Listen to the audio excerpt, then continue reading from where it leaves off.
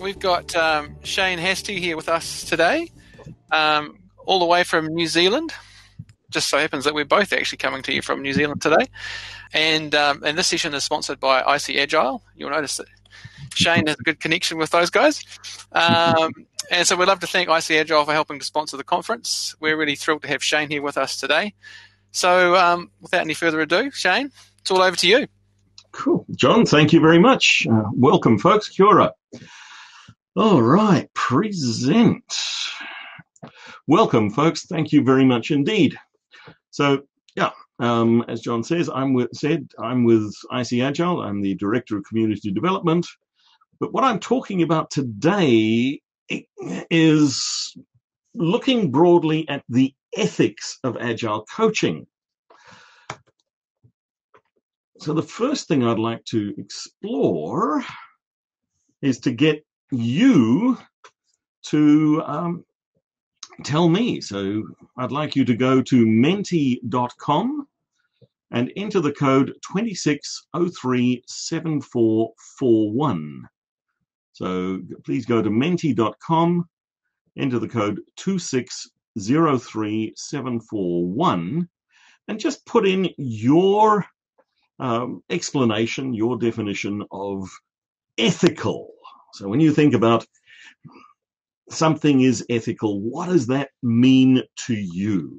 And I'll pop up what we're going to see in the poll. So again, thank you, doing the right thing. Workmanship, integrity, dedicated.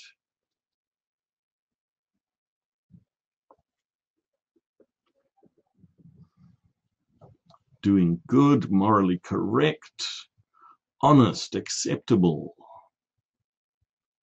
do the right thing, integrity, true to yourself, legitimate, dedicated, trust, doing good, honest, bound by values, oh lovely, inclusive, discipline, what is right.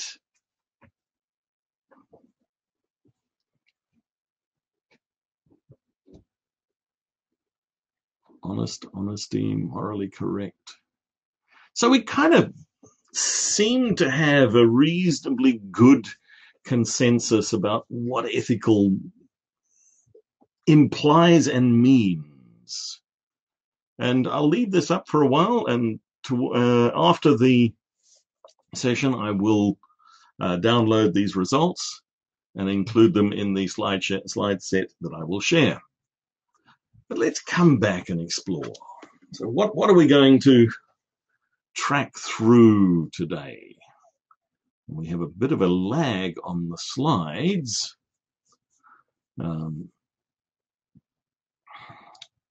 So my screen currently says our agenda, so I'll just let that catch up slowly. The topics I want to explore: ethics, coaching, the ethics of coaching, and then I want to explore agile coaching as a style, an approach to coaching, and then the ethics of agile coaching. So there we are. It's caught up. So there is a bit of a lag on the tooling, but that's okay. Just please bear with us as we move forward. So the next thing, starting into this, let's look at ethics. What are some things that we have seen from an ethical perspective? And some of you will probably remember the Volkswagen emissions scandal. Interestingly, for those that aren't aware of it, there was software in the engine control system of a particular model of Volkswagen vehicle that was deliberately designed to change the engine emissions when the the monitoring system was plugged into it. So when the vehicle was running, the engine emissions were at one level, but when it was in the testing center, it actually changed the behavior of the engine to reduce the emissions. And interestingly, from an ethical perspective and from a dilemma perspective, the person who went to prison as a result of this fraudulent behavior was the engineer who wrote the code, not the manager who told them what to do. Now, the company was penalized quite extensively with a large fine, but the engineer who wrote the code is the one that ended up in prison. Other examples, the references again in the slides, the Cambridge Analytica scandal during the last US election. Who knows what's going on in this current one? The Australian banking research and the overcharging elements there, and the large government investigation that explored that, and again, massive penalties. The next slide, which will pop up hopefully very shortly, is talking about, and there's a link in there to an article from medium.com, where a website displays, there are X many people looking at this product right now to create that feeling of urgency. But when you right-click in your browser and you say display the code, it's not a live update at all. It's a random number generator. Every 5 seconds, select a random number between 3 and 14 and display that to the customer. Yeah, not exactly honest behavior. And we know we have truth in advertising and so forth, but So the ethics. This quote from a BBC series. At its simplest, ethics is a system of moral principles. They affect how people make decisions and lead their lives. Ethics is concern for what is good for individuals and society, and is also described as a moral philosophy. How does that impact us? And how does that bring us into elements of coaching? So let's talk about coaching itself. And I'm drawing here from the definition from the International Coach Federation. So just bringing us back to my topic of the ethics of agile coaching, and let's talk about coaching itself. ICF defines coaching as partnering with clients in a thought-provoking and creative process that inspires them to maximize their personal and professional potential. And hopefully the screen sharing will catch up any moment. So coaching, one of the things that I want to challenge is the common perspective that coaching is telling people what to do, and particularly in agile coaching, we see a lot of that. The coach is the process police person. They are defining the process, the agile process the organization must take, and they are mandating. A common structure I see is agile coaches falling under the remit of the project management office in large organizations. That's where they're reporting to, and they're engaged to determine the organization's agile approach and to make sure that everyone adheres with that. But if we look at this concept of coaching from the ICF, partnering with clients in a thought-provoking and creative process that inspires them to maximize their personal and potential and professional potential, that's contradictory to a lot of what we see in the wild in Agile coaching. The next slide that's coming up, hopefully soon, explores the competencies that the ICF talks about. And the first of the competencies that the ICF has, it's their number one element, is meeting ethical guidelines and professional standards. Then they go on and talk about establishing a coaching agreement, establishing trust and intimacy with the client, having a coaching presence, active listening, powerful questioning, direct communication, creating awareness, designing actions, planning and goal setting, and managing progress and accountability. So there's some of that in a lot of Agile coaching, but there's also a lot of it missing. And I want to explore what that really means to us. In a conversation with Lisa Atkins, we were asking, what do you mean by ethics and morals in an Agile coaching environment? And Lisa used the term that really resonated with me.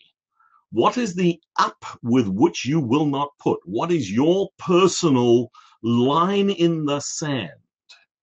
So as an ethical coach or somebody taking an ethical perspective, it is incumbent upon you to first and foremost know yourself, to understand yourself, to be able to know what your own moral compass is, what your own ethics, what are your limits? Where will you step away? And then you can start having conversations with others about helping, guiding, supporting, assisting them. But this starting with self is a very, very important aspect of ethics.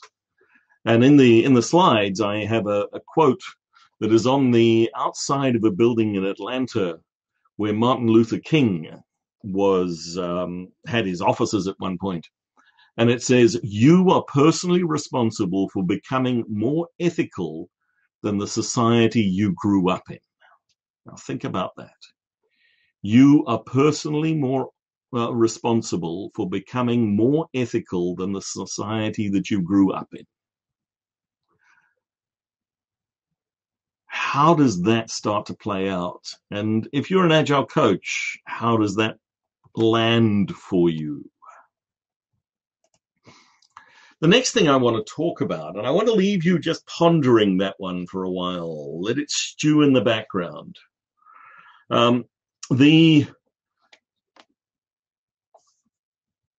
There are coaching organizations, there's two in particular, that have published codes of ethics. The International Coach Federation is one, and there's another organization that's just published a global code of ethics for coaching. And they look at different elements: the responsibility to clients in the ICF, responsibility to practice and performance, responsibility to professionalism, and responsibility to society. And if you want to get hold of these, again, in my slides, which I will make available, they are the International Coach Federation. Just look for their code of ethics.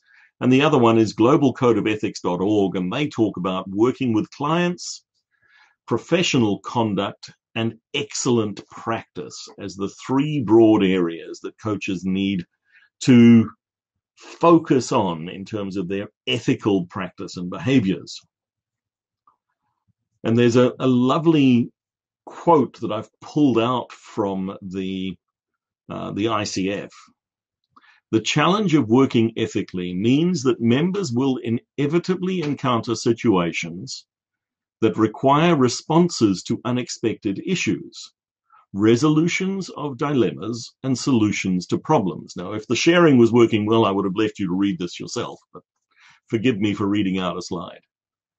This code of ethics is intended to assist those persons subject to the code by directing them to the variety of ethical factors that may need to be taken into consideration and helping to identify alternative ways of approaching ethical behavior. ICF professionals who accept the code of ethics strive to be ethical, even when doing so involves making difficult decisions or acting courageously. This is where the rubber hits the road. This is where knowing thyself and being able to stand up and say, no, that is wrong, and having that, call it a moral compass. So that's the ethics from coaching, from a coaching perspective. Now I want to explore the Agile coaching. And if you're not aware of this, I would point you to the Agile Coaching Institute and Lisa Adkins, a model that Lisa Adkins and Michael Spade and others put together.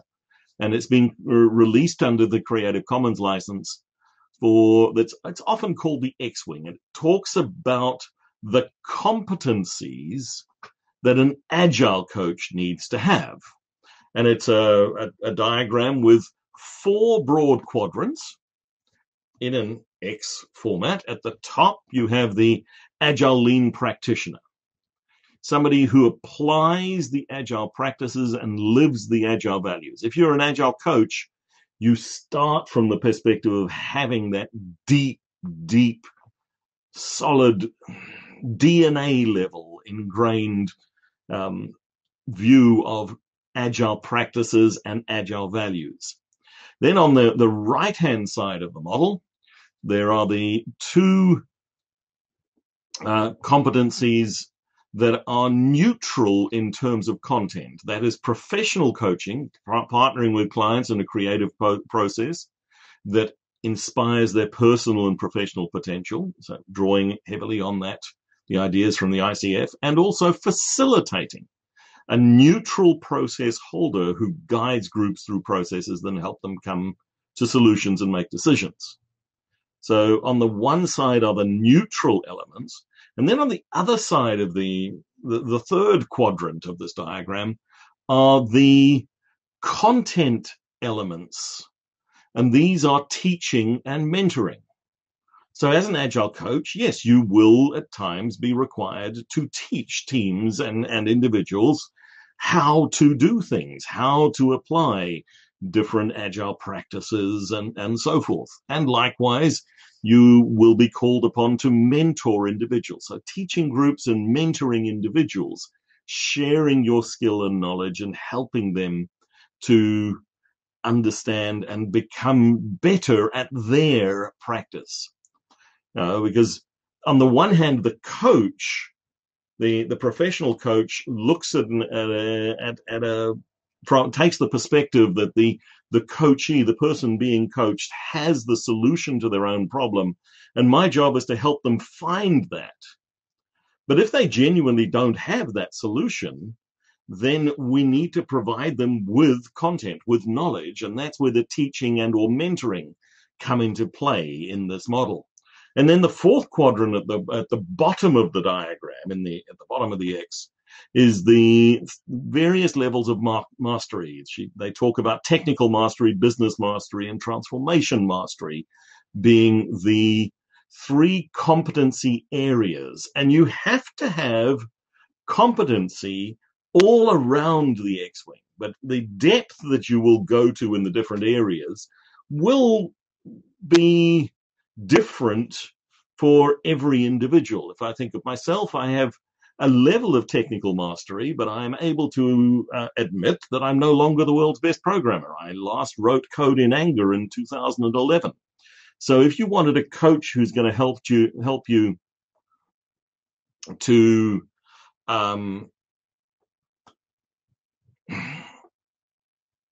implement a DevOps solution, I'm probably not the right person.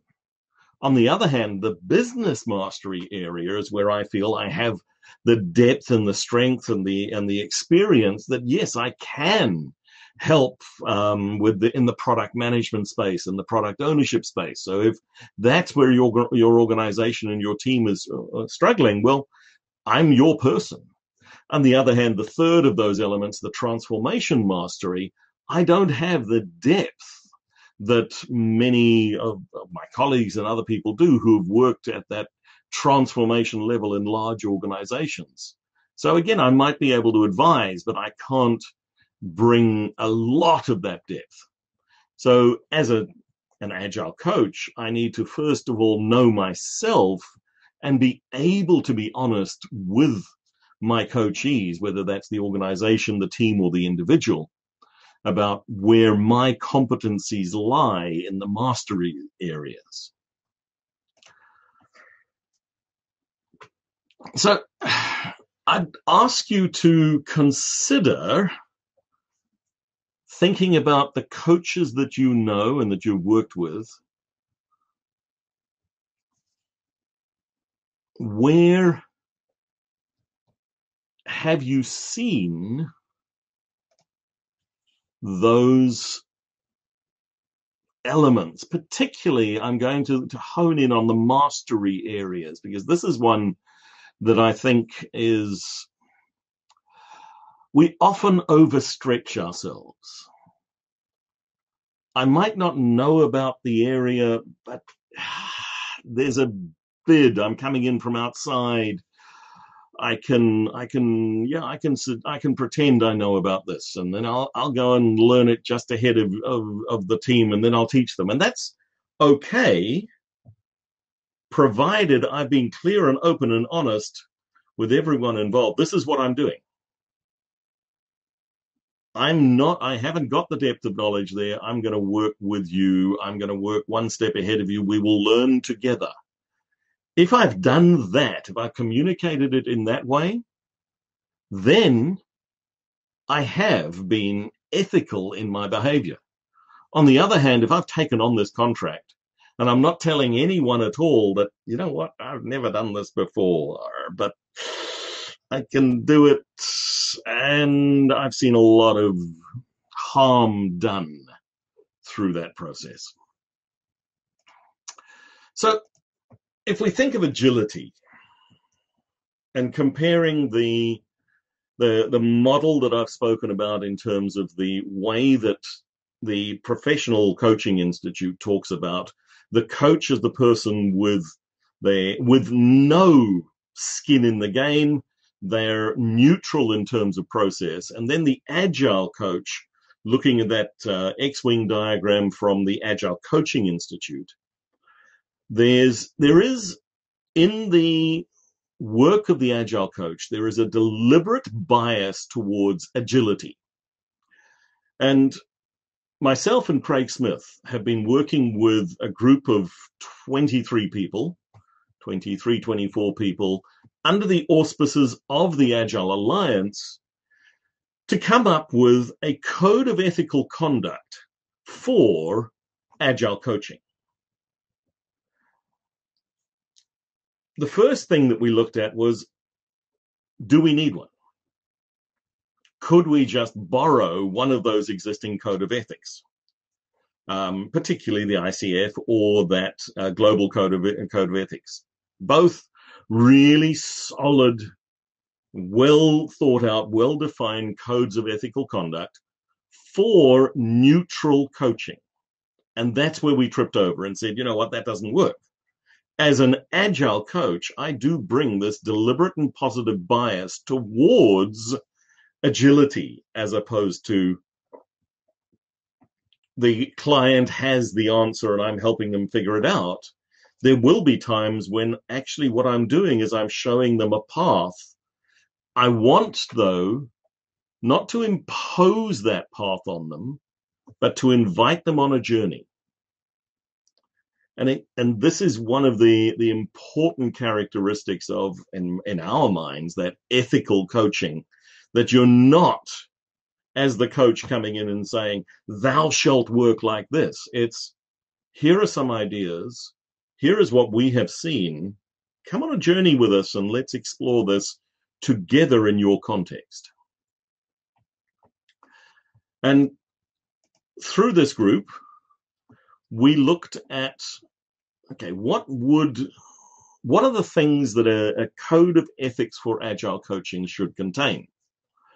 We had a lot of debate about what should be in there and what shouldn't. And we came to some guidelines that we've used. What makes something an ethical consideration? We've got 3 criteria. To be an ethical consideration, a topic needs to be someone that they can do as soon as they sign up to the code.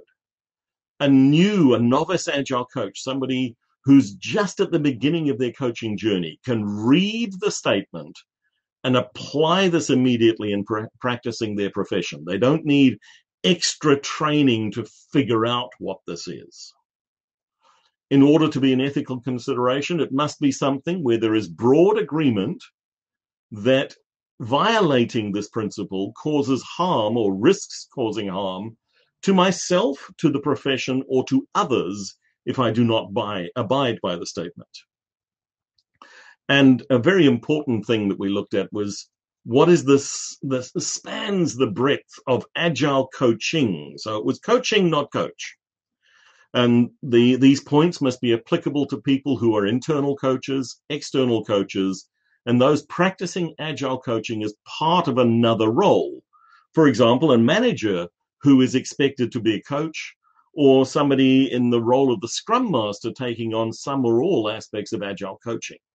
So it's not about a job title. It is about that doing coaching. And having identified these, we then came up with 9 broad areas. And again, I am going to read these out because our screen sharing isn't working well here, but they are included in the slide deck that I will share after the session. So first and foremost, as an ethical agile coach, I commit myself to the following. And the first topic, confidentiality and information security.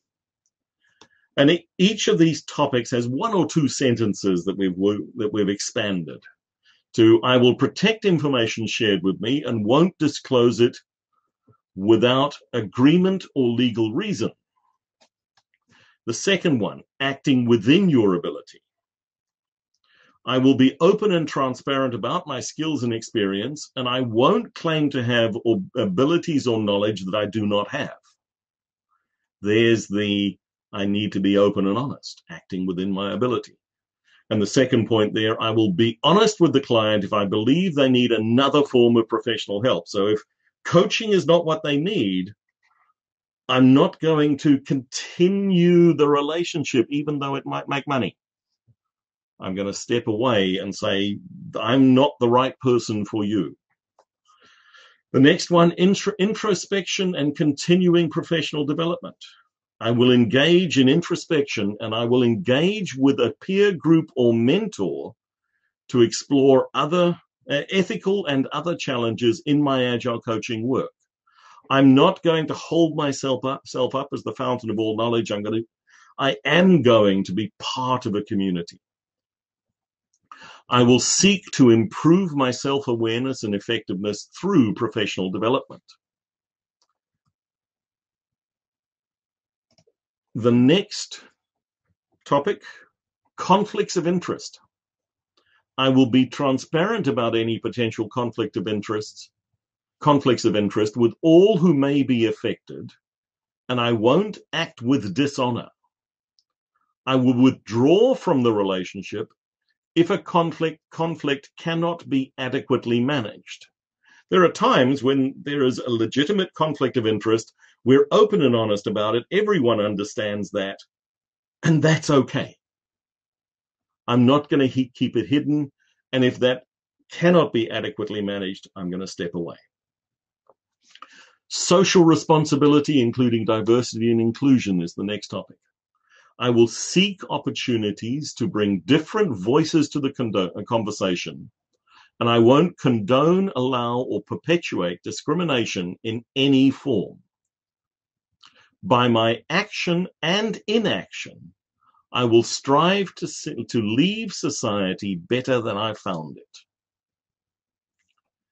The next bullet point, by ensuring the relationship is valuable for both coach and client.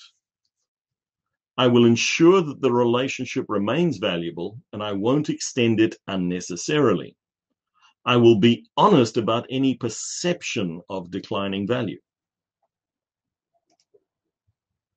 Then the agreeing on boundaries. I will ensure we have an agreed scope. I will work with the client to understand their needs rather than impose my own solution. I will not collude with an organization that is pursuing purposes at odds with the Agile Manifesto's values and principles. So that deep Agile practitioner. The next one, the abuse of power. I will not abuse my power to influence others for personal gain. And we've had some discussion whether we even need that for personal gain. I will not abuse my power to influence others, full stop. And then the last point is responsibility to the profession. I will uphold the reputation of the Agile coaching profession. I won't condone and will challenge unethical behavior in other Agile coaches. I will attribute others' ideas appropriately and avoid the appearance that they are mine. So those are the 9 broad areas: confidentiality and information security, acting within your ability, introspection and continuing professional development, conflicts of interest, social responsibility, ensuring the relationship is valuable to both client and coach, agreeing on boundaries, abuse of power, and responsibility to the profession. We feel that if every Agile coach behaved within those boundaries, we would see better outcomes in the coaching amongst the organizations who are the victims of our coaching implementations. What have we missed? So I'd like to open this up, and please go back to that Menti poll, and I will move to the next point. So again, menti.com and the code 2603741. What have we missed? What should an ethical framework for Agile coaching contain?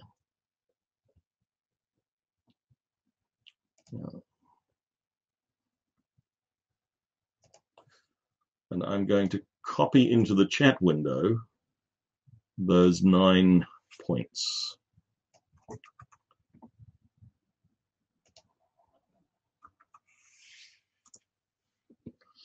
So the Menti code, menti.com, code 2603741.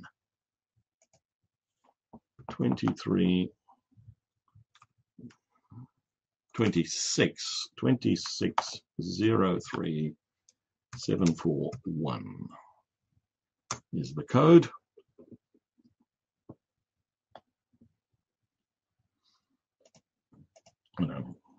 So I've copied in the first one, then there's the second.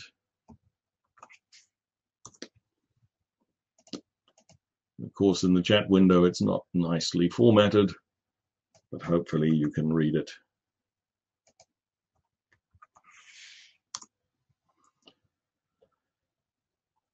We make do with the tools that work for us.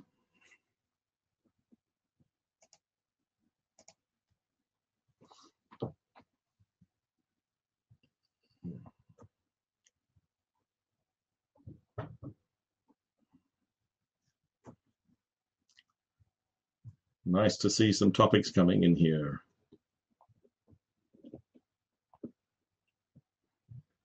The agility and approach, honesty and openness, respect for current state and journey so far.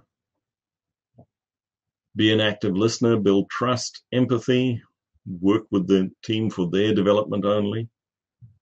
zooming out and self-reflection on a periodic basis. What support are we expecting from the client? It's a two-way framework. Do no harm.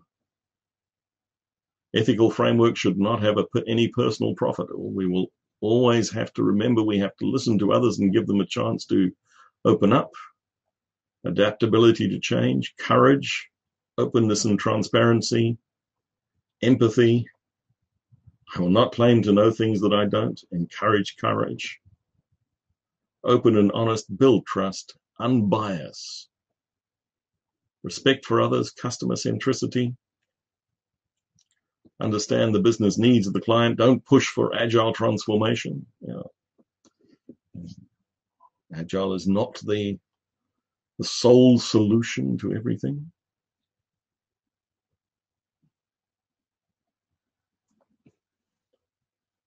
Being transparent, be open, offer and seek help. Resiliency as a coach, that's self-support, understanding the journey of the client, and don't dismiss all earlier work as bad. Passion, compassion, and empathy. Mutual understanding, respect for people. Wonderful. Thank you, folks. Courage, courage, courage, courage coming through. Okay. We're coming close to time. We've got just a couple of minutes left. Have you got questions that people want to ask? We've got just a couple in the Q&A. I just pushed the wrong button. Someone was wanting you, I think, to expand a little bit more on the concept of the moral compass. This was asked by Sandeep Mehrotra. The moral compass is what you see when you look in the mirror. What is your set of values, principles? What guides you? And this comes back to knowing yourself. Now, your values, they're influenced. We pick them up very early in life, but they also are adapting and responding and evolving over time. So, yeah, Sandeep, does that make sense? But it truly does start by know thyself, know yourself. And what Lisa had to say in terms of what is the up with which you will not put? What's your own personal boundary? Now, the work of this group is under the auspices of the Agile Alliance. And on the Alliance, there is let me find that. I'll share this link as well. The Agile Coaching Initiative, and that set of bullet points that I read through that are part of the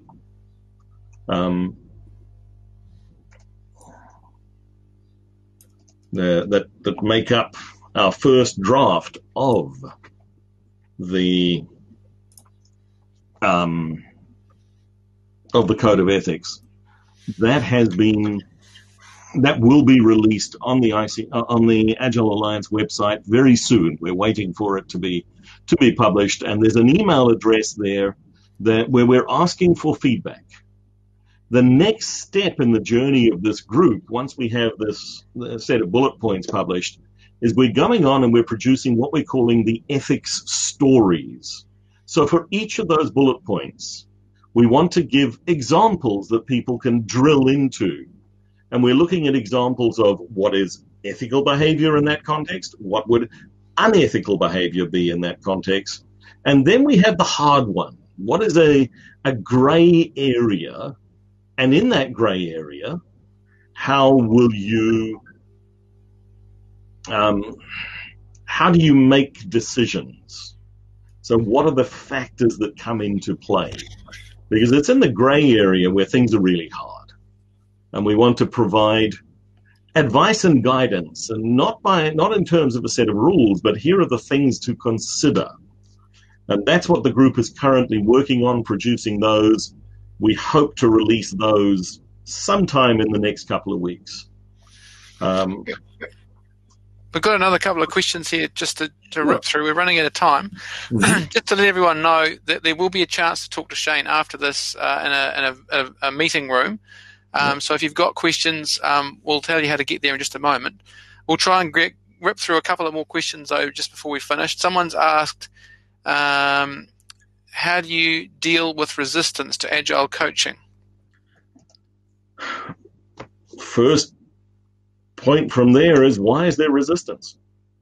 Is it because you are imposing coaching on them? Is Agile being implemented as a top-down imperative? And as a coach, I'm coming in as the process police? Well, I'm sorry, that's not coaching, that's consulting. As a coach, I'm offering and I'm inviting people on a journey. The journey is in their hands. And if there is resistance, then there is a good solid reason behind that resistance. Let's work that out and figure it out together. Don't assume that resistance is because the person being coached is somehow wrong. Maybe what's being done to them is not right. All right, next question. In the name of Agile, can you tell me if ignoring a deadline is good? That's from Rohit. We have to be responsible corporate citizens. So, irrespective of your brand or model, we're part of an organization that has a requirement of us that we deliver stuff. Now, is the deadline reasonable or unreasonable? Because this goes both ways. This is is the organization supporting the people, or the people supporting the organization?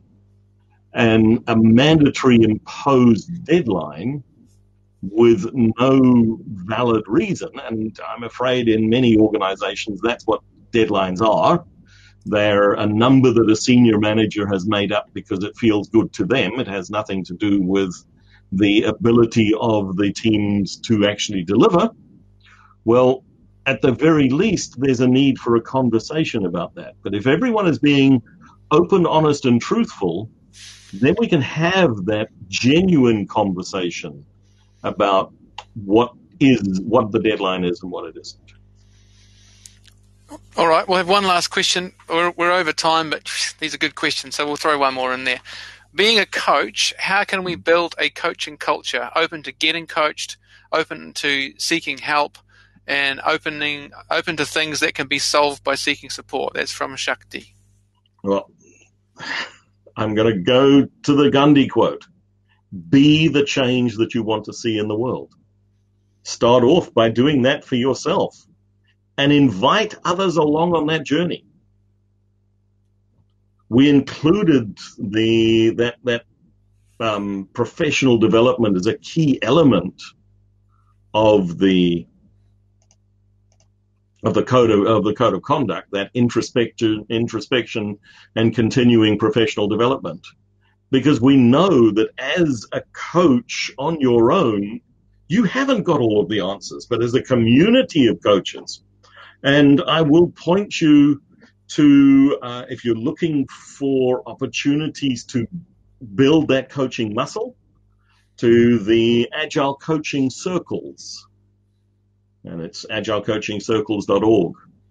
There are a number of them around the world that are designed to support coaches in learning their profession. All right, and one last thing before we one last thing. How to handle conflicts of interest within an Agile team? Start off by making them visible. What are the conflicts? Where do they exist? Why do they exist? Be absolutely visible and transparent, and then say, okay, what is the implication to us as a team about these conflicts? And trust the team to figure it out. And if that means that I, as a coach, need to step away, then if that conflict of interest is between myself and something else on that team, well, then maybe I need to be stepping away. I won't act with dishonor. I will withdraw from the relationship if a conflict cannot be adequately managed. Those are the points that we put into the conflict of interest element. But thank you, Shane. It's been a great session. There's been lots of interesting things to ponder, to think about, and to take away and implement in our work. Thanks, everyone. It's been great. Thanks, folks.